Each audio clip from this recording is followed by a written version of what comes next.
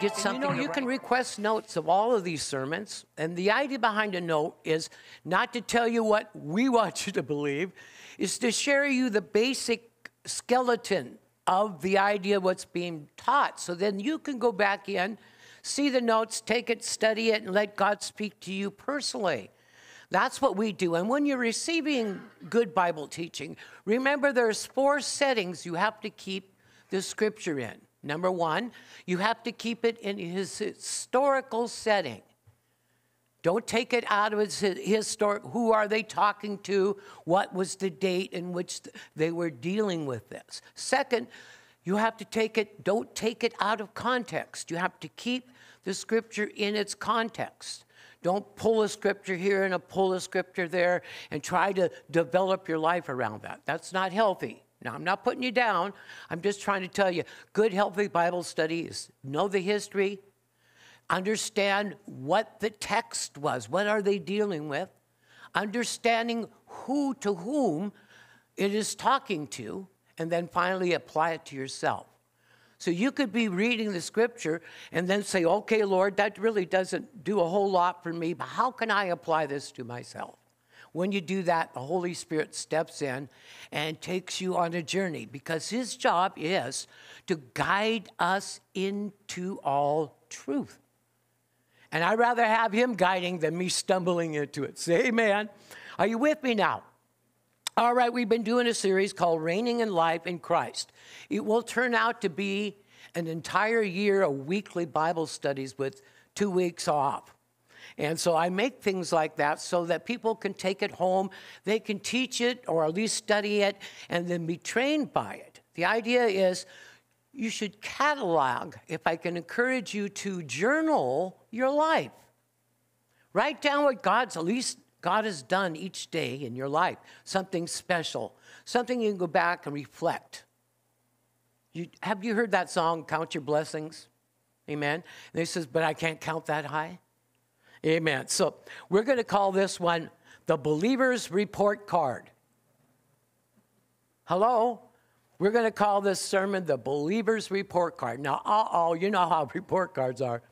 But folks, if you think it, the scripture tells us that at the end of it all, when God calls us home, we stand before Christ. Now, here's the wonderful thing. The only thing that's going to go up before God is your new creation. Can you say amen? Your body is going to have to be changed. If you're raptured, it'll all happen at once. Your body will be changed because of the corruption in your blood and in your flesh. Remember, that's what Adam gave us. That has to be stripped off. So if you read 1 Corinthians 15, it tells you that this corruption, your body, will put on God's incorruption. And this body of flesh will be swallowed up in life. So God will change your body. So you're not going to take this old shell with you. So try not to pamper it too much because it's never satisfied. Someone say amen. All right, so the idea is that God wants us to relate to him spiritually and with our mind. He says, come, let us reason together, saith the Lord. All right, so let's get into this. What is our report card? So as I go ahead and we're going to read our scripture, let's go to 2 Corinthians chapter 5. And you'll have it up on the display there. And I'm going to read it for you. And it says, for we know that if our earthly house, I was talking about your flesh, this tent, notice he calls it a tent, temporary, is destroyed. We have a building from God, a house not made with hands, eternal in the heavens. For in this knowing, we groan earnestly, desiring to be clothed with our habitation, which is from above. We get a new body. Can you say amen? A renewed body. All right. And then it goes on. So we groan earnestly. Indeed, having been clothed, we shall not be found naked. For we who are in this tent, this body, groan, being burdened, not because we want to be unclothed, but further clothed, that mortality, remember your flesh condition now, may be swallowed up by life. Now, he who has prepared us for this very thing is God. See, this is your right as a believer, who also has given us the Spirit as a guarantee. So here's something that I don't know how many Christians really know this, but when you said, Jesus, come into my heart, God put a seal in your soul, on your forehead, that said you belong to God. Did you know that? And the Bible says that our name then reappears in the Lamb's book of life. Here's a nugget for you. When was our name put in the Lamb's book of life? Not when we got born again. Before the foundation of this world, God saw all of us in Adam and purposed for us to live before him in love. We know Adam gave that up. And the sad thing about it is you and I were in Adam when he gave that up. Wow. That means so we got the curse that Adam passed along into the physical realm. So let me describe it. This is for the new people that are watching. We have so many new people coming in and watching the broadcast. Now listen, when a person is born in the earth, they're alive to God. Their body has a curse in it, but it's still too young for it to keep people, a little child, from fellowshipping with God. So listen. A young child that's born is automatically born alive before God. But they have to grow up in this body that has a curse in it. And this curse works and shuts a child off. We call it the age of accountability. That's when they know right from wrong, right from wrong. You can go back in your past, if you can remember like that. And you'll find out when you really started sassing and disobeying and all that kind of stuff, is when you severed from God. And your flesh took over. That's why we must become born again. A person actually must confess that Jesus is Lord, accept him to come into their heart, listen, and forgive them of their sins. Once they ask him in, you are accepted totally, just the way you are. And then God says, come on, I'll work with us. I'll work with all of us. I'll work with you, and I'll take you into a walk that'll blow your mind. Now, the problem with a lot of us is we want to lead our own walk. We want to run our own life. Now, I'm not putting any of that down. It's just naturally. We want to be able to have freedom of choice. God gave us all of that. But I choose Jesus. I choose his wisdom. I choose to have my mind set on things above. Why? So that when I encounter a trial or a problem, I have his wisdom to deal with it. Say amen, somebody. And that's who you are. You are that person. So it says, listen, we groan within ourselves to be clothed with this this supernatural body. Now, verse 6 says, so we are always confident knowing that while we are, now this has a double meaning, I'll explain. While we are at home in our body, we are absent from the Lord. Now, people take this as death. To be dead means that because you're saved, you're died, your body you went right direct. Your spirit and soul went right to heaven. As soon as at death, you're a Christian, boop, you're there. But your body remains here. Goes either in the grave or cremated, it doesn't matter. There's no such, God knows where every little molecule is. So, boom, amen. So you need to understand that while we're at home in our flesh, another word for body there is flesh, while we're so up and into what we're doing, we're not as aware of God as we should be. Come on, can I have an amen? Amen. All right. And when we are thinking about God and dwelling on God, we're more aware of him. Now, God doesn't leave us. We become less and more aware by placing our mind and attention on. And I'm going to do this for BJ. God told us to focus, slow down and focus and catch the rhythm of the Spirit so we don't get ahead of God or fall behind. I hate to turn my back on you, but that's kind of like what happens. But your family. So as we go into this, I want to explain just a little bit more. So we're always confident that while we are just at home in our body, we're absent from being aware of God. It's just the way it works because this body's not going. This body does work against us. Come on, you've gotten up one morning and you weren't feeling well. You had to have a talk with your body. Come in line, come on. You see, it's a different entity. All three of you are one package, but your body is the lesser of all and should be given the less attention, just enough to keep it maintained, healthy, and whole. Say amen. So he goes on, therefore we make it our aim, whether we are present or absent, whether we're walking around obeying God in the natural or whether we are aware of God, whether we have died and been present with God or whether we are still on this earth, we make it our aim to be pleasing to him. Say amen. Say, I want to be pleasing to God. All right, so let's go ahead. We're going to cover these 4 areas. If you're taking notes, or at least you got the notes, follow down. It says, let's see. So we're going to cover this area, hopefully, and give you enough balance to understand. We be fruitful, live before God in love. God wants us fruitful and live before him in love. I'll show you where the scripture is. That's his purpose and plan, and that still is his purpose and plan. Now, whether we are distracted away from that kind of life, or we feel like we have been not given that ability to live that kind of life, let me tell you, that's a deception.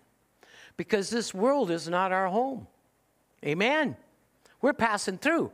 So you can't get too attached to the physical realm. Because we were meant to be with God in eternity. And this planet was never meant to be in the condition that it's in it. It fell also with Adam and has a curse in it. It's even tilted, and God had to bring a moon here to keep this planet going because something happened. We'll talk about it if you want over lunch. That caused a great curse upon this planet as well as the fall of Adam. We'll get into it. I think Christians need to study a whole lot more. But you know what? I'm finding a lot of them have forgotten how to apply the word properly. You know, God has a safe place for us. Do you believe God has a safe place for you? Hello? Do you believe your Heavenly Father has gone and sent his Son to literally put everything and set everything up just for you? Yes, he did. And he went through hell and back to do it. And that's how much he prizes you. So we need to literally understand that our Father had lost us, and now we have come home. Now he wants to show us the treasures and the mysteries of the kingdom. Are we going to be concentrating and consistent enough? Or are we going to be thrown to the wind so we can't get much? That's our choice. I always make preparation for the word and for prayer because I know those are my strengths in Christ. Amen. All right, so we are to be fruitful and live before God in love. Say amen. 2, give Jesus away to those who are lost. Everywhere you go, have tracts, some way to share your testimony. Why? Because believe it or not, just doing that, God has extra grace for you. I know people that their lives are atrocious, but every day they share Jesus. And you know, I mean their life's atrocious because they're not applying the word and things are breaking apart. And you have to apply the word to get the word's promises. But their life was still blessed because what were they doing? They were sharing Jesus. And so the Bible says give Jesus away, but also give him away by our witness and the way we behave. And then thirdly, we're going to cover live and walk in the Spirit. We're just going to cover that briefly. We've been covering that a lot because there are a lot of Christians, and listen if you can gracefully to me. There's a lot of lovely, wonderful Christians that are living for Jesus naturally. What I mean is they're working hard. They're trying to keep in prayer. They're doing all this. Now listen, but they're doing it in the natural realm. We wear out that way. The Bible doesn't say live for Jesus only. It says let Jesus live through you. So when we get up in the morning, present ourselves to God, we let Jesus lead us, and we live through him. That is our strength. Oh, yeah, we have a lot of want-tos and we should-tos and all that, but that's just mind games. No, get up, Present yourself to God. Say it's you and me, God. You're leading. And just enjoy his protection and that. And don't start taking everything and be moved. There's so many Christians moved by impulses and the wants and the needs of everybody. Remember one thing. We're not Jesus. Therefore, we can't answer everybody's problems or questions. I can't be there all the time for you. I wish it could. But you know what? I can pray. And you can pray too. So make sure you got that real strong prayer life. I mean, real strong. Because a weak one in the last days is not going to make it. You'll be chipped up and spit out. There's more devils loosed in this planet than ever before because of humans inviting them in. We're talking about unsaved humans practicing the occult. So Christians need to rise up. You need to learn how to fight and launch Jesus bombs into the occults and split them up, send confusion into their camps. If you want to learn that stuff, I cut my teeth on that. I think the church has been dazzled and browsed, and all we have done is created a giant circus. Lots of noise and excitement and everything, but nobody's getting any word. I'm concerned because it's what we do in the word that causes us to be blessed. We'll see that in a moment. And then fourthly, we'll cover this.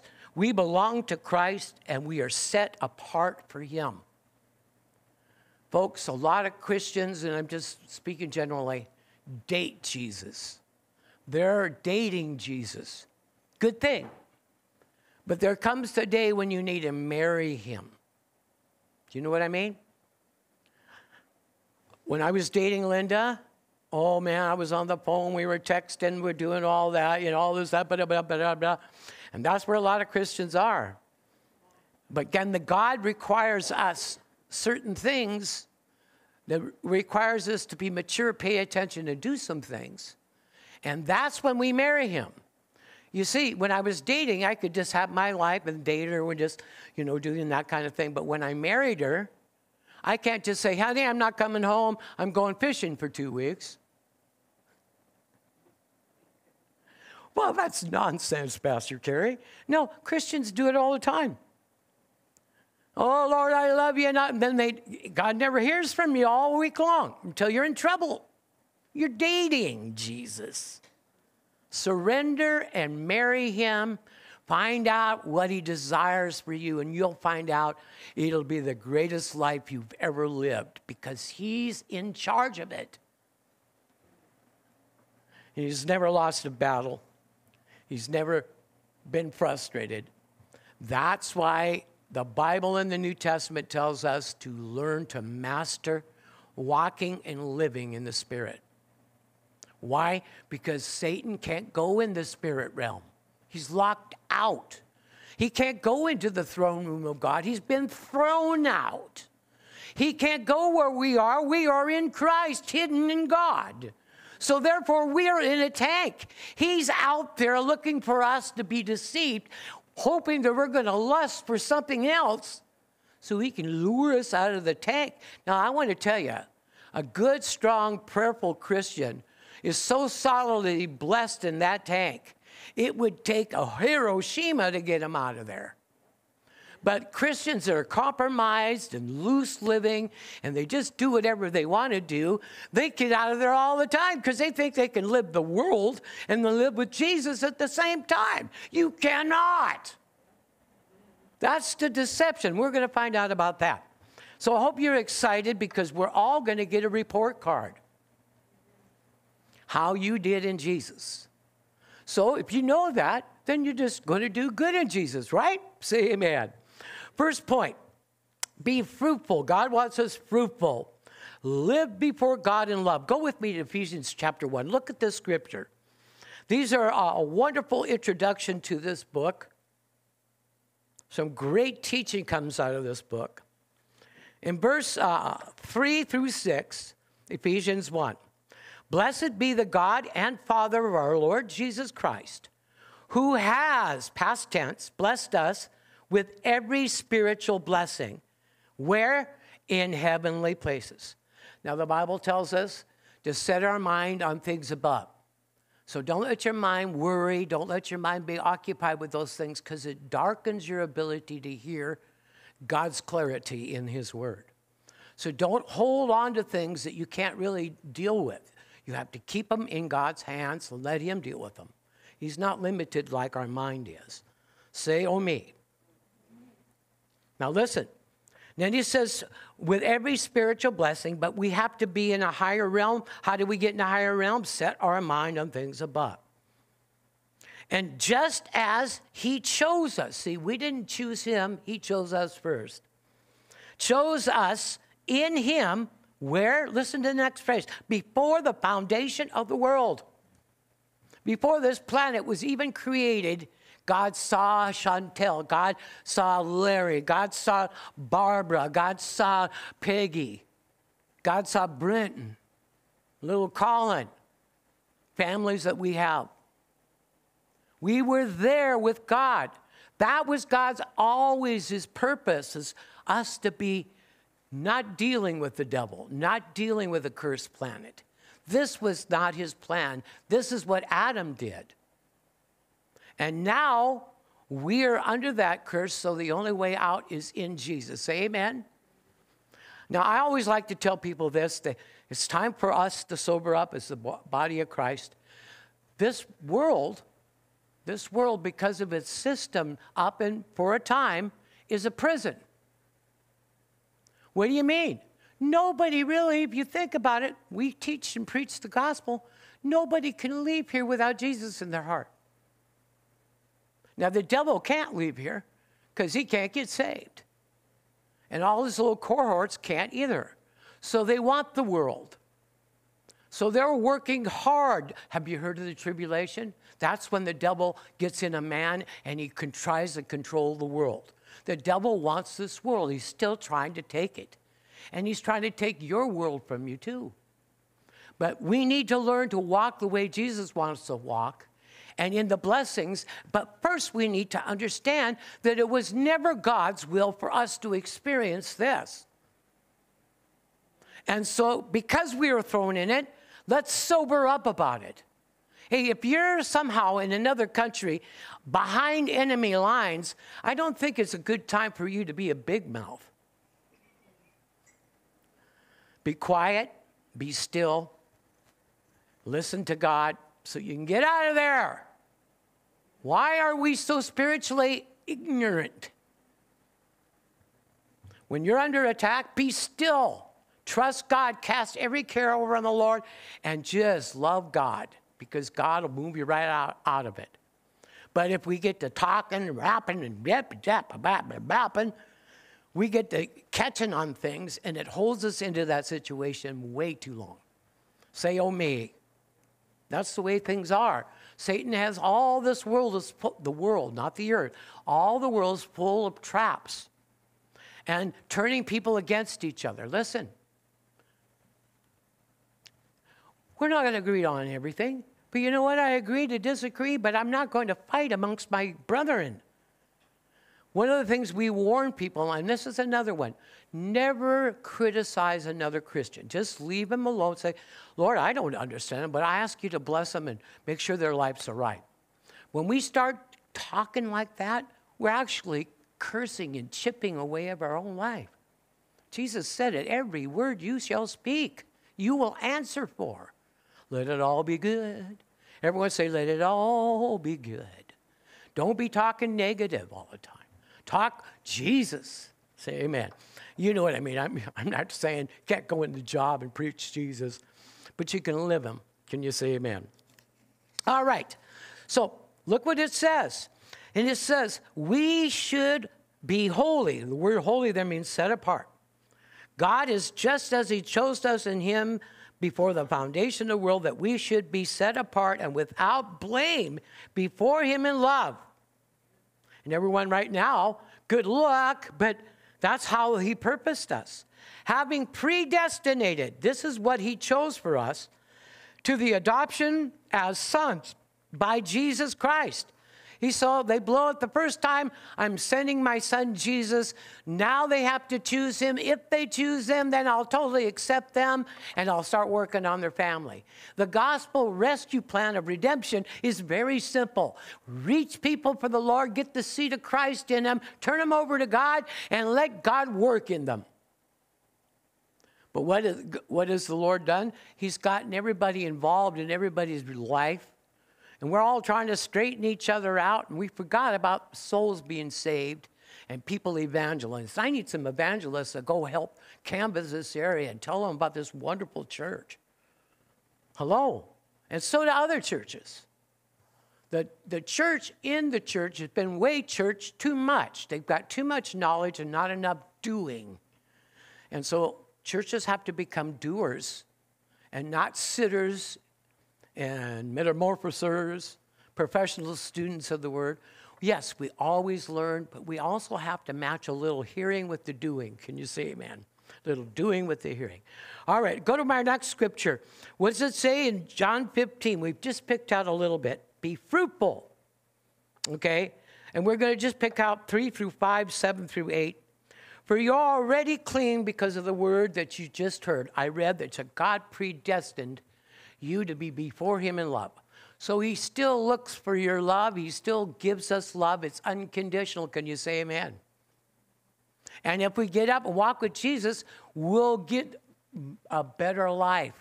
How will we? Because we'll believe the word. God will fight for us. He will protect us. He'll bless us. But we have to stick with it. Stick to it. Stay consistent. And most Christians are not consistent about pretty much everything, except for complaining. No, I'm just joking. We need to be consistent. You don't just have a prayer life whenever you want to pray. You be consistent. It's set a time where you and God meet consistently. Watch the change happen. Yeah, pray anytime you need, every time you want. But still, you have to have a face-to-face time. Let me explain. If I closed my eyes, I'd be aware, boy, I do not like this.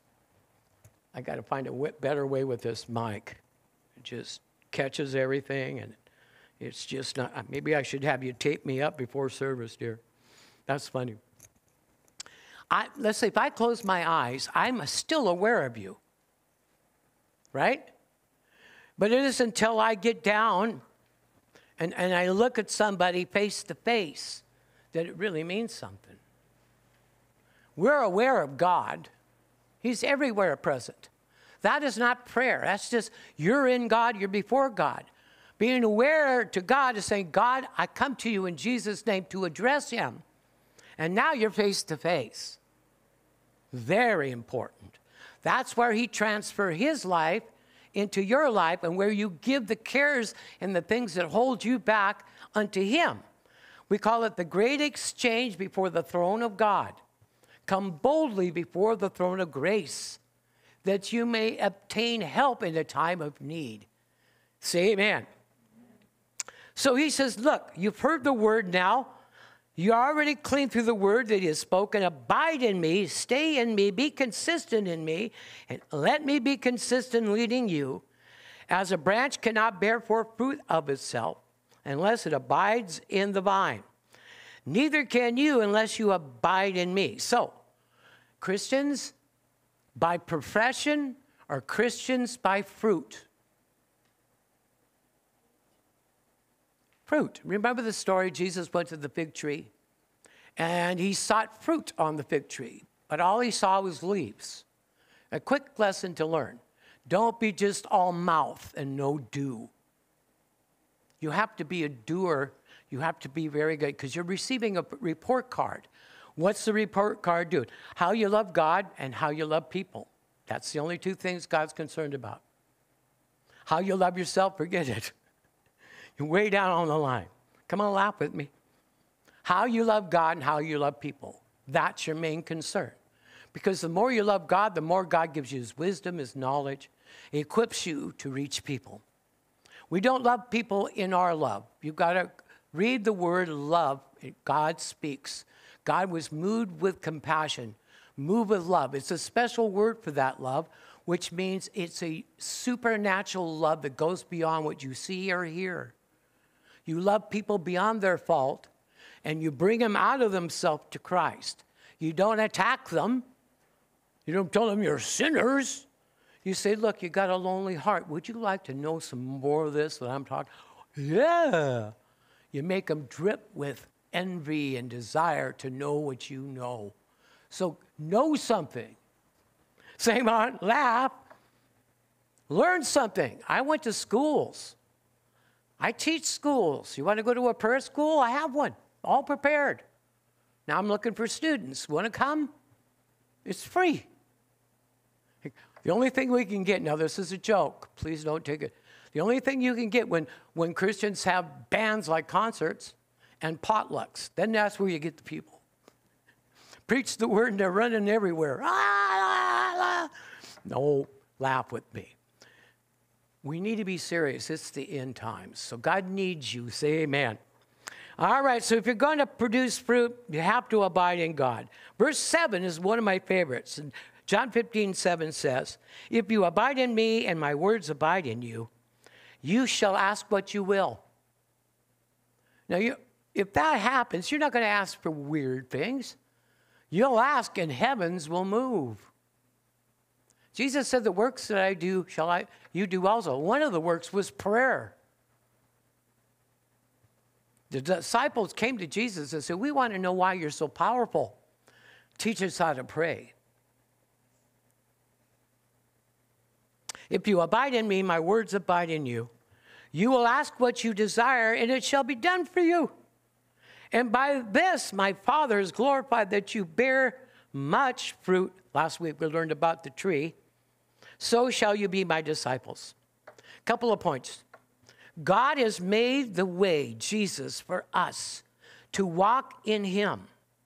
We must become good at following him. A lot of us are good at making our own choices, and some of them are wrong. And we've gone on adventures. Turn your life daily. Father, I come to you in Jesus' name. Lord, take the reins right now. Fill me, get me equipped, make all the adjustments in me, Lord, and I just worship you and I thank you. As I get up from here, I'm following Jesus. Now, you'll go through your same routine, but Jesus will be at the head of it. And he'll give you joy in it. And he'll show you the fruit of it. Can you say amen? Secondly, there are in the New Testament 2 commands for us to follow. We shared them with you. To love God and to love people. Now, the word for love there means to love God with his return. Now, I have to explain this. God filled us in our heart with Jesus, didn't he? Do you have Jesus in your heart? God is love, so you have love in your heart. But here's the key. You have to turn Jesus and let Jesus lead you to love someone. We're not talking about physically. We're talking about to love them to heal. Jesus was moved with that love, that compassion, because they were like sheep without a shepherd. So he was moved to meet need. All the people had to do is just come to Jesus. Boom. Well, you know, you're an extension of Jesus. He lives in you. You don't give them just food. You don't give them physical medicines only. But what we do have, Jesus, learn to give him out. Say amen. Learn to share him. Don't try to convince people. Share the love they'll pick up, because every human being has something in them. When they hear God coming out of another human, or they hear God for themselves, goes off. So learn to speak God. Learn to talk out with God. You see, that's where the anointing is. Amen. We'll talk about that sometime a little later. Thirdly, if God so loved the world that he gave his only begotten Son, we should also love the way Jesus loved and give his only begotten Son out too. Say amen. How about all your family? Do they know you are a Jesus freak? Oh, they won't talk to me. Write them a letter. Give them a call. Tell you I love you. Don't let that stuff intimidate you. I mean, my goodness. First people that came to me about Jesus, I was in Prairie Ridge in my folks' house because I was still kind of a teenager, kind of a smart aleck guy, a failure. About 23 years old, just before I got married, still living at the folks' house. Now, I'm not putting anything down. I'm just me. And some wonderful Christian Baptists came to the doorstep. And they had their 2 little children and a young wife. And I had just gotten stoned.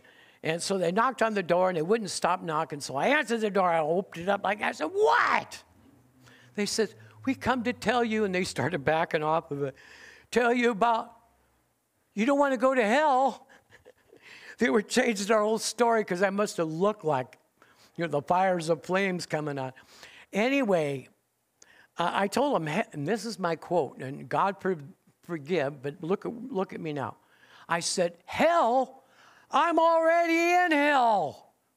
Get off my porch," And they just backed off so calmly, but, like you see a dog back off, like that. You know what? I bet you they prayed for me. Look at me now. So don't let anybody in their attitude push you around. Just take it with a grain of salt, because remember, the words that you speak are God's words, and they don't return to God void. So even if they say they don't, say they won't, you just share as much God into them as you can, because somebody will plant, somebody will come along and water it, and then God will cause it to grow in them. And they'll never, ever begin to forget the words that you've shared with them. Hello? They won't forget them. God won't let them forget them. Say amen. Another thing, too, is on the day that we stand before the Lord, we shall be rewarded for the things that we have done. We shall hear either, "Well done, good and faithful servant," or we won't hear much at all. Now, laugh with me a little bit, because this is our report card. So how do you get a good report card? Make sure you walk in love, present yourself to God every day so He can help you to walk, and just be kind and good, do good works. Don't go out there and try to do it all yourself. Just do it as it goes and flows. Enjoy your life and give Him lots of praise and love. You're going to score very high. You don't have to go out there and evangelize and knock on 7 doors a week. And no, we're not talking about that. We're talking about how you love God. And as you grow, you'll love Him more and more and more. We're not going to put you under a burden, but you will get a report card. So know that you want to go for A's. Now, if you don't get A's, you'll get B's. You don't have to always hit the high mark, but if you go for the high mark, you might be surprised how far you went. Say amen, somebody. So we always have a tendency to look at our own abilities. Remember who lives in you. It's He that's leading you. It's He that will give you high marks. Hello? All right, point 2. We need to live and walk in the Spirit. Can you say amen? Oh, I forgot number 2. Give Jesus away to those who are lost. My page turned on its own. How does it do that? I don't know. Give Jesus away to those who are lost. Now, it's just a simple thing, right? Well, your children might be a little harder. I had to share with my mom and dad. And my mom and dad were good people. They weren't saved. My mom had a Methodist background, but she made moonshine and alcohol and all kinds of stuff. And she was quite a person, Methodist background. And so one of the greatest things, honor that I had is I led my mother and father to the Lord. How did I do that? Well, I don't really know how. I know I just let Jesus out. Just let Jesus out. So I showed up one day after I got saved, and I said, "Mom and Dad, I got saved." And they both look at me like, "What's that?" I says, "I got Jesus in my heart." And then they kind of laughed. They'll say, "He'll get over that too," you know. And not only that, but how come we don't ever pray over our meals when we're together? I started asking all these silly questions without wisdom. And my dad says, we pray over our meals. Well, he knew better. Well, make a long story short, I would just share little seeds with them and come by and water them. And then I said, will you guys come on up this Christmas? We're going to just sit around. Keith's going to play his guitar and sing some Christmas carols and worship a little bit. Come on up. And they showed up. And there's my mom and dad, and we're a whole room full of Christians. And we're singing gospel songs. Remember, you have the upper hand. Don't let the room tell you. You tell the room who Jesus is. Take command, take authority. And so we did. And then we made the mistake of, Sherry, grabbing hands and praying in a circle. And so I led off the prayer, oh Lord, I just thank you that all of us, Lord, want to know you. We want to know you so much. And we just thank you that we can be family together. I'm just praying a general prayer. My dad starts weeping and crying. You know, and he looked at me and he says, do you think Jesus can heal my stomach ulcer? And you think he wants somebody like me? And I says, oh, Dad, he would. Come on up here. So I grabbed him by the hand, prayed him through. He fell on the floor. Power of God in him was so strong. He was slain in the spirit, fell right on the floor. Now, my mother, being a good Methodist, she's screaming, don't hurt him, don't hurt him. I said, Mom, Jesus will never hurt anybody. He's being filled and being saved. And not only that, but my dad changed drastically. He wasn't a bad man at the beginning, but now he was a saint. Saint Dad. And then it took 6 months later, then my mom finally got saved. And she says, every time you come over, you would share Jesus. Just share a little Jesus with me. And I would get frustrated and everything. I talked with Dad, and he shared Jesus with me. She ended up giving her heart to the Lord. So I was very, very much used by God. So don't limit yourself. I mean, you might be just who God uses. So keep sharing Jesus. Can you say amen? All right, in Matthew 28, verse 18 through 20. Listen to the authority we have. And Jesus came and spoke to them, saying, all authority has been given to me in heaven and in. So that tells you right there the devil doesn't have any authority. And the only authority he can get is talking you out of yours by conning and deceiving. How much does Jesus have? All. Authority in heaven and earth. Go therefore and make disciples, students of all nations, baptizing them in the name of the Father, the Son, and the Holy Spirit. This means they get born again. And to baptize, just take the mystery out of that, means to immerse them in, to train them, disciple them, immerse them into knowledge of God. And then dunk them in water. Can you say amen? Because if you just take a person and dunk them in water, you're dedicating them. You're not really baptizing them. They have to know a little bit about Jesus, a little bit, then you baptize them because they know about the Lord. Then they're being immersed in Jesus. Then it's a follow-through. Say amen? But if you take a little child and you just dab them or do that, that's a dedication, and that's good. It's accepted by God. After all, you don't want to throw a little infant in the pool. Come on, laugh with me. Right, Michael got it. So I want to share with you, God has made the way. His name is Jesus, amen? So, okay, in Acts chapter 1, now listen to this one. Matthew 28 says Jesus has all authority. We have Jesus in our heart. Listen to what Acts chapter 1 tells as Jesus is speaking, verse 4 through 8. Now, there's some hidden truths here I think the church needs to listen to. I'll bring them out. And it being assembled together, the disciples, with them, he commanded them not to depart from Jerusalem. You hang out here, guys. But to wait for the promise of the Father. That was the Holy Spirit and the new covenant. Which he says, you have heard from me. For John truly baptized, immerses you in water, but you shall be baptized, immersed into the Holy Spirit, not many days from now. Therefore, when they had come together, they asked him, saying, now this is just typical human interest. But look at how Jesus answered them. I think we need to pay attention today because too many people are wondering when Jesus is coming and not winning souls. Listen to what Jesus said and take it to heart. Will you at this time restore the kingdom to Israel? Verse 7, and he said to them, it's not for you to know the times or the seasons which the Father's put in his own authority. In other words, don't let that concern you so much. You get after sharing Jesus. He's going to say that in just a minute.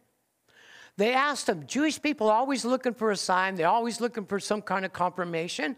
And I understand that. I'm not putting them down. But now we're in the New Testament. We have God in us. Our job is not to be wondering why the world is such a wreck. Our job is to be after God in prayer, praying for our kids, our families, praying for where we live, and at least 20 miles in circumference square from Jerusalem, Judea, Samaria, to the outermost parts of the world. It's a wagon wheel. You start from you, family out. Say amen. And don't exclude God's family. And he says, but you, I want you to focus on the power, boys, he's saying. Disciples, believers in God, but you shall receive power when the Holy Spirit has come upon you, and you shall be witnesses, one who can prove, examine, and display. They'll be witnesses to me in Jerusalem, and all Judea and Samaria, and to the ends of the earth. So God wants you to reach out. Say amen. Instead of being caught up when Jesus is coming, it's good and it's important. But if that's all we're caught up, then we're looking somewhere else instead of looking to reach people for the Lord. Say amen. We have talents and gifts. Every human being has talents. Some people can play music. Some people can write. Some people can talk. I have the gift of gab. Amen? And then they have gifts. Gifts are things given you.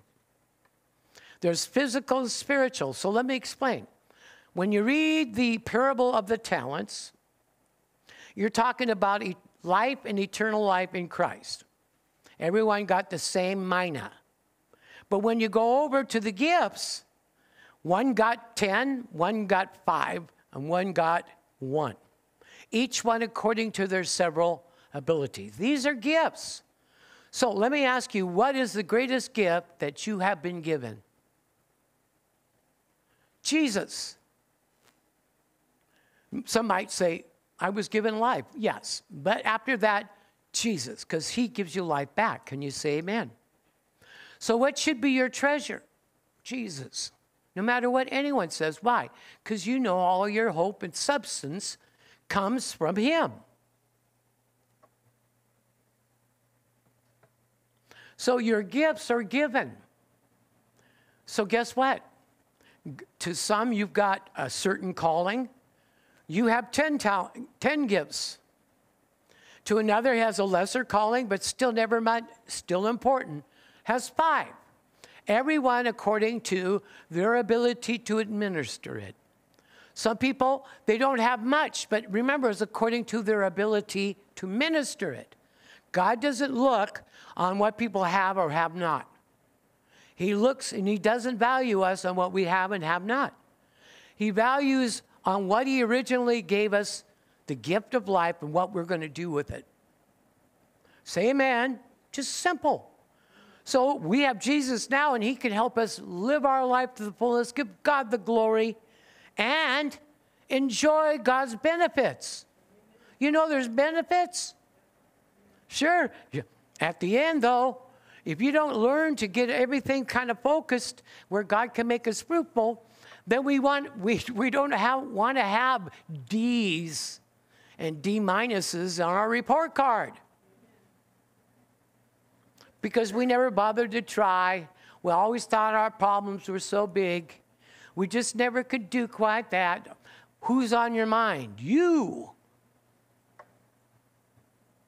It's me, oh Lord, standing in the need of prayer. And my father said, oh, Kerry, oh Lord, why are you complaining so much? When we pray, don't complain. Don't fill God in. He knows everything.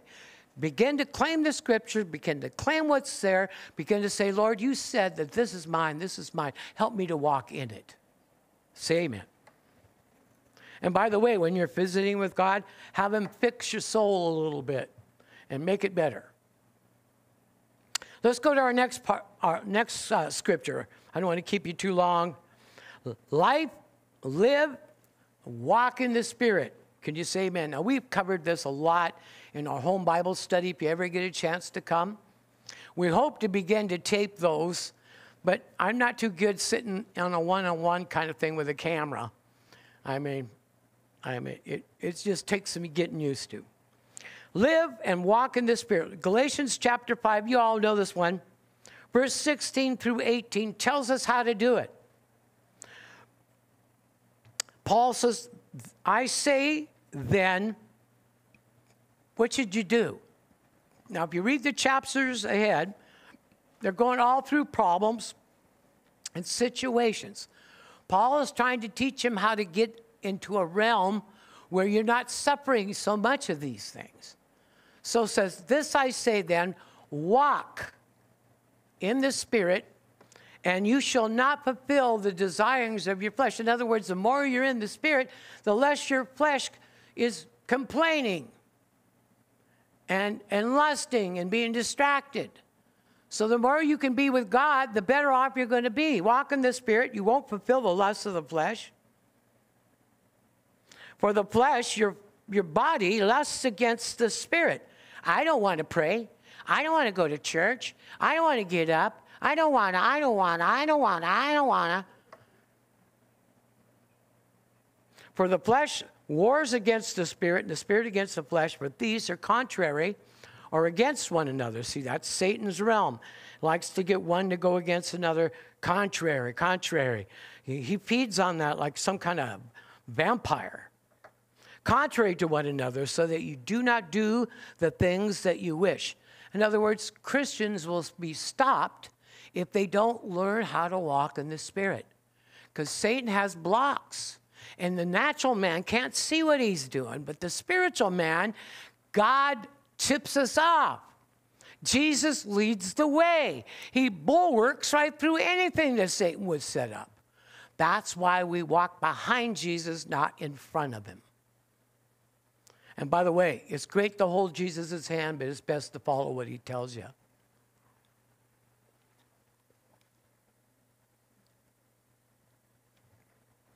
Then it says, but if you're led by the Spirit, you're not under the law. You find that law in Romans 8:2. That's the law of sin and death. That's what Adam gave us. Adam threw the human race into death and into sin. But Jesus said, if you come unto me, I'll cleanse you from your sin. I'll deliver you. I'll break the curse off of you, but you've got to stay consistent and abide in me. That's the key. And nowadays, I've never seen so many distractions. Wow, they're out there. And just the devil saying, looky, looky at me, looky, looky, looky, looky, looky, looky. Let me get your attention. Look, you're so caught up in other people's problems, you can't even pray. Looky, looky, looky, deceive, deceive. Terrible. God had to really teach me about a lot of this stuff. And I have some great stuff to share with you, okay? But the fruit of the Spirit, that's what you have in you, is love, joy, peace, long-suffering, kindness, goodness, faithfulness, and gentleness, self-control. Against such there is no law, law of sin and death. And those that are Christ have learned to crucify their flesh. Father, I lay my flesh down, crucify it, so that when I leave my prayer closet and go out into the world, I'll bring the spiritual end of it, and the dead part will stay right there.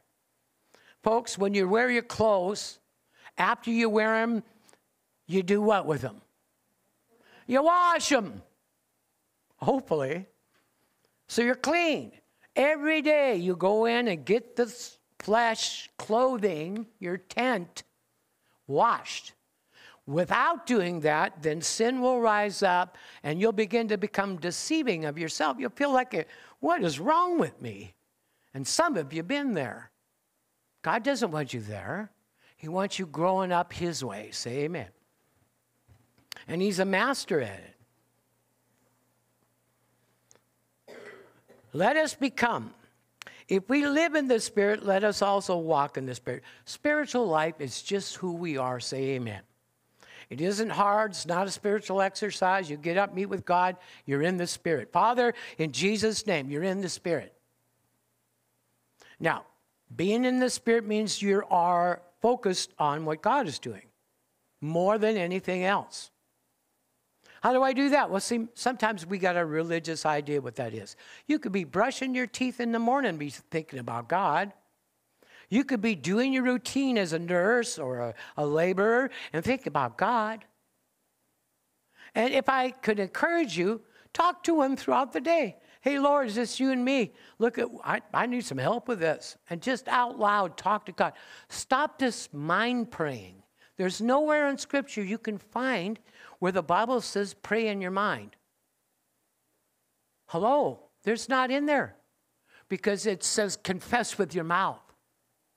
So when you confess in Jesus' name, you're instilling the covenant and you're backing Satan away. When you just go on your mind, yes, God can hear you. But there's no established authority because you're not speaking. Do you get it? Pray is speaking, asking. Even if you feel you can't talk well, just ask because you know what's coming out of your heart. Hello. But without that, Satan's got people, let's offer a silent prayer. How many times have some of you in your background heard that? And where is that in Scripture, by the way? It's not. It's called meditation. So learn to pray so that the power of God comes out of your mouth. Got it? Say, I got it. Sword of the Spirit. Lightsaber. Speak the word. So you have this. Now listen, there's a real problem with Christians sometimes.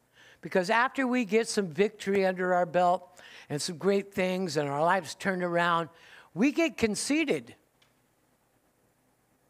We can get full of ourselves and talk down to others.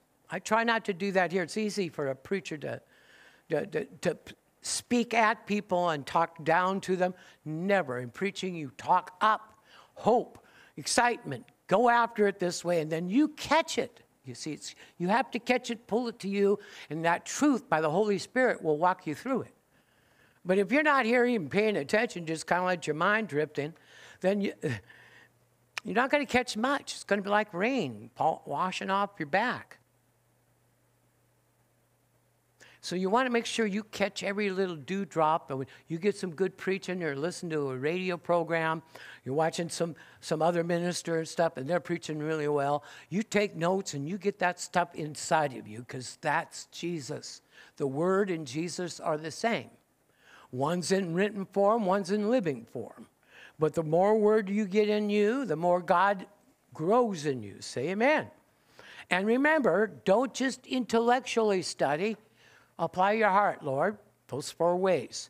Historical, to whom it is referring to, and its context, and how does it apply to me? All right, so let's go on. My next point. We belong to Christ. Say amen. So we're in Jesus. If we're in Jesus, then that's quite a place to be. Fully protected. Let me ask you something. If you're in Christ and caught up in Christ, there's no way you're thinking about sinning. You're caught up in Christ. To be absent from the body, be caught up in Christ, you see. But the ideal is God wants us to know that we can be caught up with God and still be human-ish to others and still enjoy life to its fullness. Why? Because by doing that, the light of God comes out. And Satan is darkness. And what does darkness do when the light comes to it? It runs. So don't be unwise. So the enemy is pulling some pressure on you. Just start worshiping, thanking God, and let the brightness of the light shine, and the enemy will back away. He'll still be rolling around your head. You got to rebuke it, but he'll back away. Why? Because he cannot stand the light. And there's a light that emanates from all of us because of Jesus you can't see. And only rarely can you see the Shekinah glory. But there's a light that emanates from you. I said to my brother the other day, I said, man, that's a great haircut that you got. Well, he doesn't have any hair. He shaves his head. But what I saw in him is a brightness coming out of him. A light shining on him. It looked like he's a new man. Well, you can have that every day, folks. And if you are having that, you can increase that. God is saying, we're barely scratching the surface.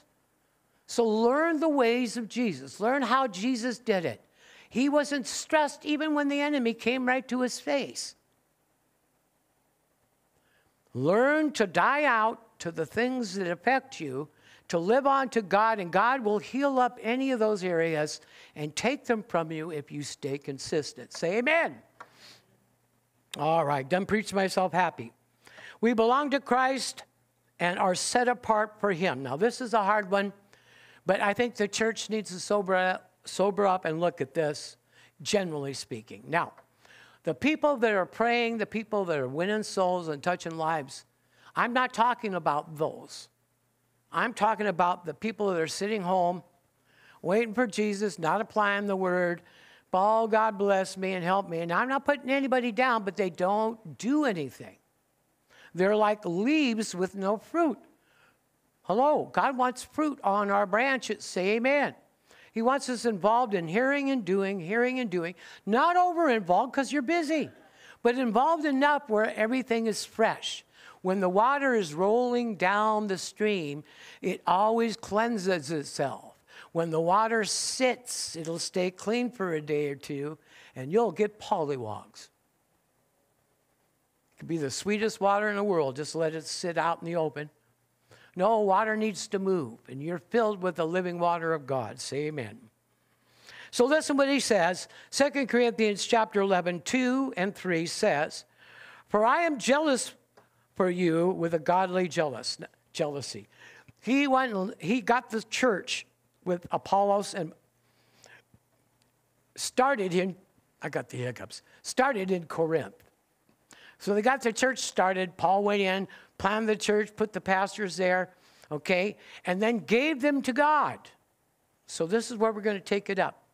He gave this Corinthian church to God. It'd be like giving CCM to God.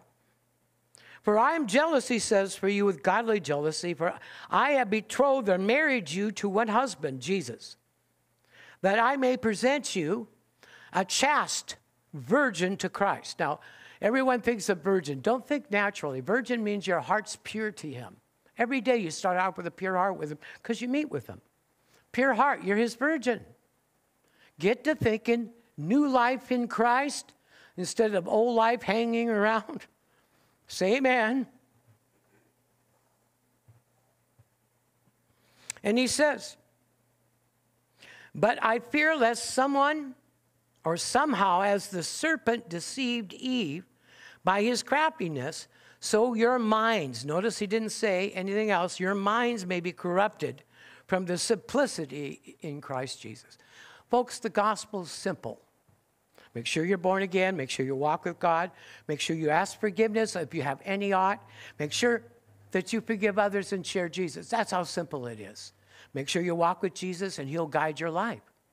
But it's when we're caught up in all the affairs of life and we're doing all that, this is when we get entangled in the lies and the deceptions of the enemy.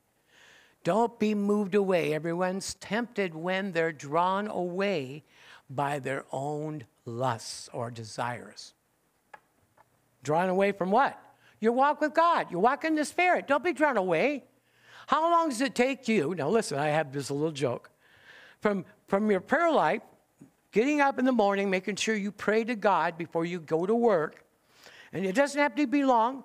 and you set yourself. It's kind of like getting reset. How long does it take for that nice, sweet, spiritual person to drain out through the day and suddenly become the old person again?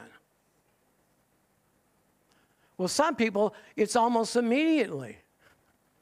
They lose their salvation, get mad at somebody right out in the parking lot. So there's a transition of growth.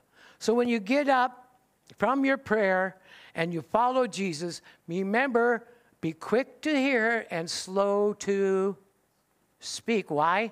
Because then anger or frustration or distraction won't get a hold of you. Say amen. Woohoo, good preaching, Kerry. I'm the only one thanking myself. I'm my own best friend. All right, let's go to 2 Corinthians chapter 6. Now look at this one, 14 through 18.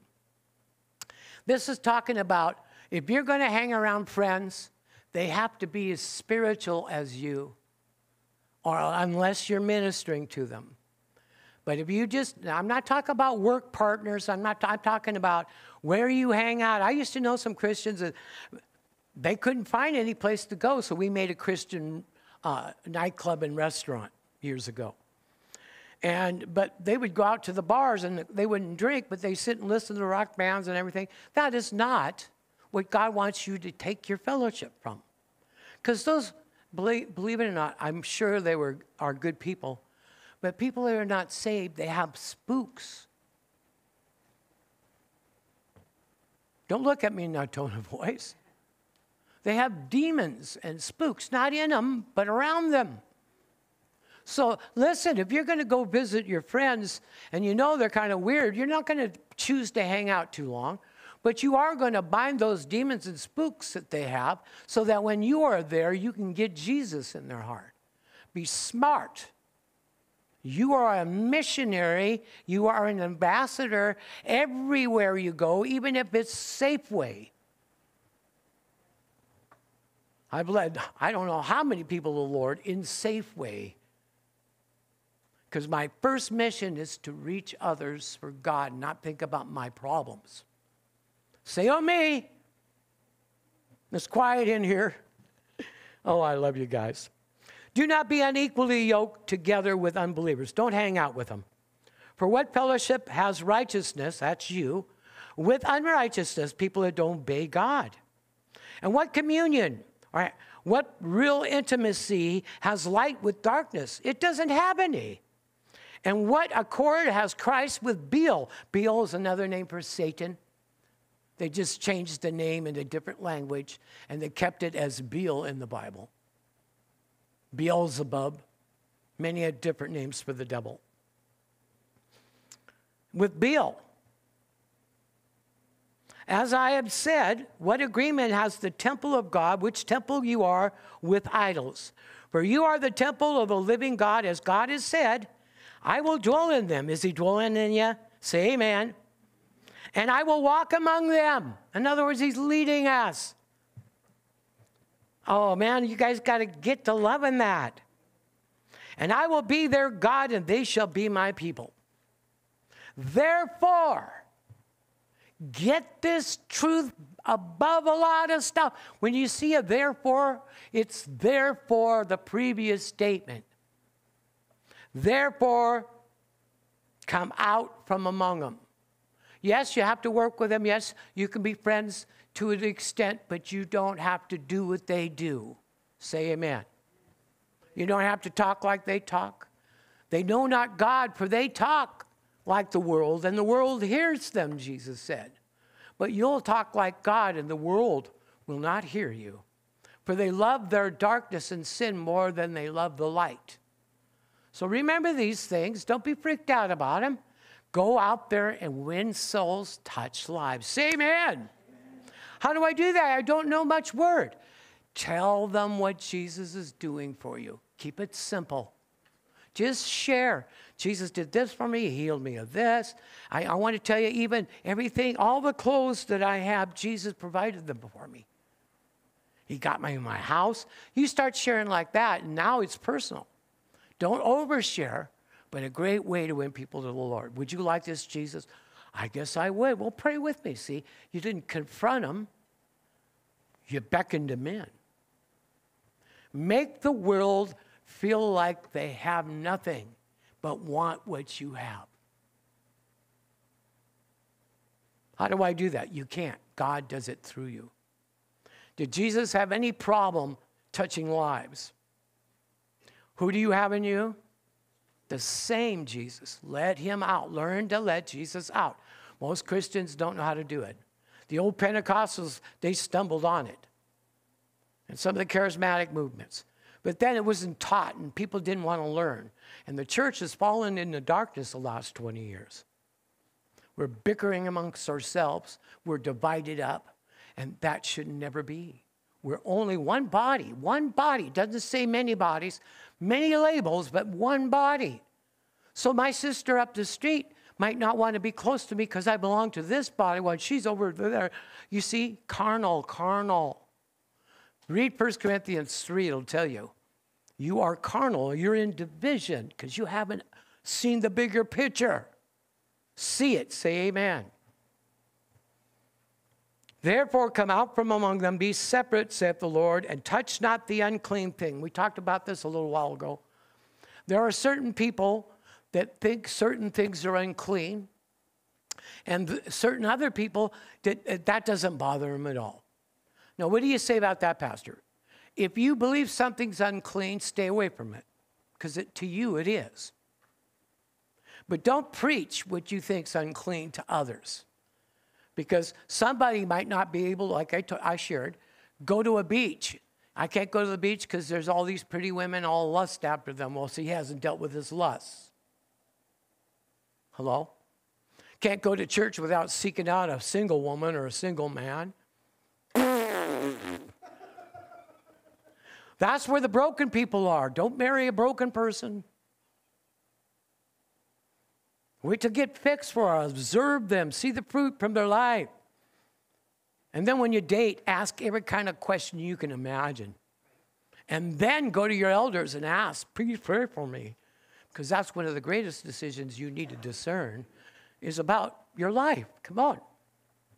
All right, and we'll be finishing with you. Come out from among them. So anything can be clean. For some people, they don't touch alcohol. And I think that's a good thing. Personally, I don't. I used to drink, but I don't drink anymore because I found I'm not myself. And if you look up the history on it, nothing ever could be made alcohol until Adam and Eve sinned. So it's liquid rot made into a little chemical that changes the thinking of your mind. It's called pharmakia or sorcery. Satan included alcohol in his fallenness to change your mind so you let down your guard and you can be taken advantage of. Another deception. So, listen, I don't condone drinking, but if you want to have a beer, that's up between you and God, okay? But I can't condone you doing that because eventually God will go, I want you to stop that now. And why would he do that? Because he's bringing you into a better place with him, and he's got to clean you up along the way. Lay aside the weight and the sin so easily besets us, and lay aside those things and pursue Jesus. So he helps us with those things. Can you say amen? So anything that's unclean to you is unclean to you. Stay away from it because God put a conviction in your heart. But if it's not unclean to someone else, don't tell them, you better not touch that. God told me that was good. That's completely, you do that, you're in error. You're in error. Well, Jesus drank wine. No, he was a Nazarite. He drank grape juice, and grape juice all the way up to vinegar, it was all called wine. The good wine was grape juice. The next not so good was the wine that got set out a day and started to ferment. And then the third day, not so good. So the people at the wedding, they gave the cheap wine, and it was fermented. And then when Jesus, they ran out of wine, and Jesus' mom said, hey, do something. And so he changed the water into wine. He didn't make booze. He was a Nazarite. Nazarites cannot drink or even look on wine. He made grape juice. And that's why everyone said, boy, this is the best wine I've ever had. Why did you keep the good wine for later? Oh, I don't know, Pastor. Look it up. I did it for you, but look it up. Because it also says if you look on the wine when it moves itself in the glass, woe to the man that sits at the wine all day long. He's a raging failure, alcoholic. I mean, it's all through the Word. So don't let compromise get into your tank. You're living in Jesus, right? So the enemy says, well, I can't get them out of Jesus, so I'll get compromise into their walk. So God really wants us to come out from the compromising areas of our life. It could be as much as overeating. You know, maybe believing gullible things. It could be anything. But he wants us to come away from that because it's not good exposure. Say amen. And it says be careful of our friends because whoever you associate yourself with, they're going to believe you're just like them. So be careful. Your testimony is very important that you be respected when you talk. Hello? Moving right along. It will be, and he says, if you do these things, I will receive you, and I will be a father to you.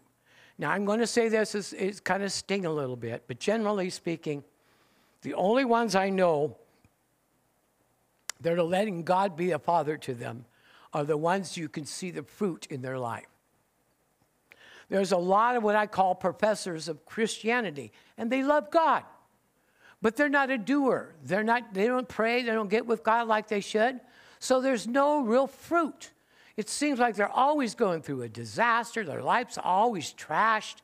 Come on now, I'm talking to you. Now, I'm not referring to you. But see, you're supposed to be sharing God with them. Give them some hope. Give them some Jesus. And tell them. First thing they're going to relate to is, you know, I tried that religious stuff. Look at them and say, this has nothing to do with religion. This is as if, and you might say this, you can borrow it from me. This is as if we all were poisoned and we have a curse that's going to make us die and suffer. You come up to them and you say, you know, we all are cursed. We're suffering. Your life is suffering. Would you like to have the cure? And related to COVID, would you like the vaccine? Related to where they're at. Your life is a mess. I'm not here to preach a religion. I'm here to give you the vaccine. Preach heart to heart, face to face when you share. Make sure you pull them out and find out where they're at. You just have to listen to a person 5 or 6 minutes, and they'll locate themselves where they're not and where they're at, and you'll be able to minister to them, at least through prayer. Say amen. We are ambassadors for Christ. We have the goods. Our job is to reach the lost. Our job is to lay hands on the sick. Our job is to cast away devils.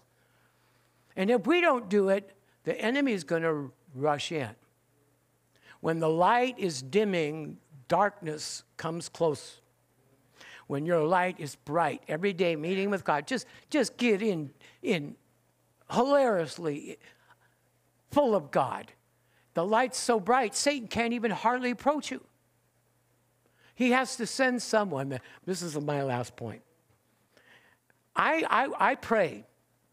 I know that if I stay in the tank and pray and do what God asked me to do, that I'm going to appear very bright, for you are the light of the world. That means Satan sees this light. This light isn't for humans to see. It's for him to be warned off. Now, you might not have ever known that. So what the enemy's done is kept people from prayer so they don't stay bright. Because if you're bright, even though your life is not together, listen, if you're so bright, Satan can't look at you, and even though inside of you you're not quite together, he won't be able to see that. You work on shining for God and sharing Jesus, and watch your life spin right around, your health come back like the eagles, and watch God begin to do miracles in your life. Now, if you got something out of that, we give all the glory.